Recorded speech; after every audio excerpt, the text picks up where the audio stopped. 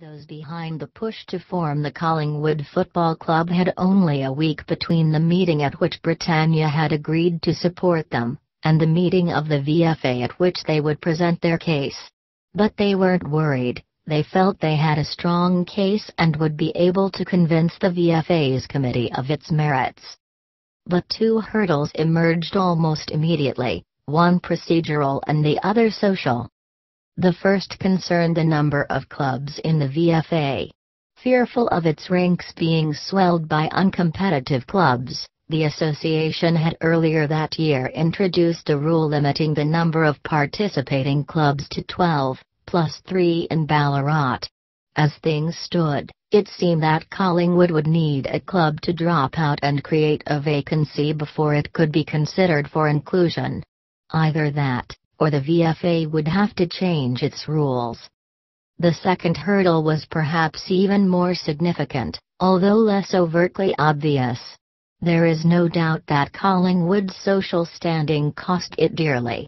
There was a prejudice against the slum dwellers having their own football team to play against established clubs such as Essendon, Melbourne, Carlton, and Geelong. This led to a campaign being waged against Collingwood's admittance to the VFA. That campaign started almost as soon as news of the June 7 meeting came to light. And it was led by the Evening Standard newspaper, which pulled no punches in its opposition, mocking the motives of those behind the push and declaring that, although the dignity of Collingwood would be raised by the possession of a senior football club, it could not and should not be allowed to happen. This was, the paper said, a useless errand and one which would only see people bumping their heads against stone walls.